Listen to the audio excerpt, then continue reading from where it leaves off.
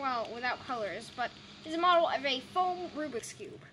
Can you put it over? Oh no, this is made of iron. Probably the first ever foam Rubik's Cube, but we finally had our idea. So basically, This is an idea you had for months, and now you finally made it because you got your hands on some foam. So basically, I got foam. It actually Can you show the insides of the cube? How you made it? So basically, first we have cut 8 cubes, and I'll like put away 2 of these. And inside, you made like a little space, some space, because inside there's a steel ball, right? Yeah, I got a ball of steel. A steel ball there, and basically there's a screw, tiny little screw. Yeah, in every corner of every one of those 8 cubes. And then one corner there's this little screw. See? And those are magnets. And those are magnets, which basically attach the screws to the steel ball.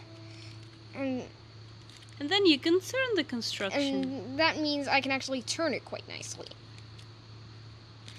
And the next step is what? You're gonna make the real one using wooden cubes, right? Yes.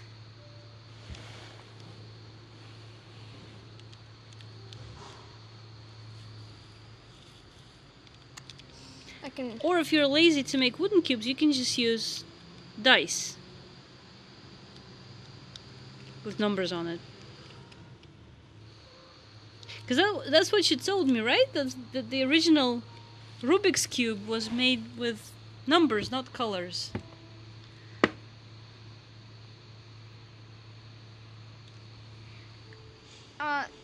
Actually, no, it was a little more complicated. It had unique numbers, and the numbers were not all the same on each side, but just formed a pattern on each side. Oh, okay. So, but was it a Rubik's Cube? Technically, a Rubik's Cube would be called a Nichols Cube. Really? Why? Yeah, because the first ever Rubik's Cube was actually not made by Rubik's. By Larry Nichols. Or actually there wasn't even that was not even the first one. There is someone who I don't know his name invented before that a Pyraminx. What's that, a Pyraminx? A Pyraminx. Pyraminx, what's that? Is basically like a tetrahedral Rubik's Cube.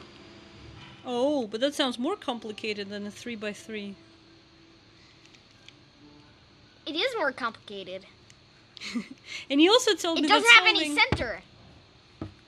You also told me that solving 2x2 was actually more difficult than solving 3x3. Yeah. So we did the harder one first and then the easy one.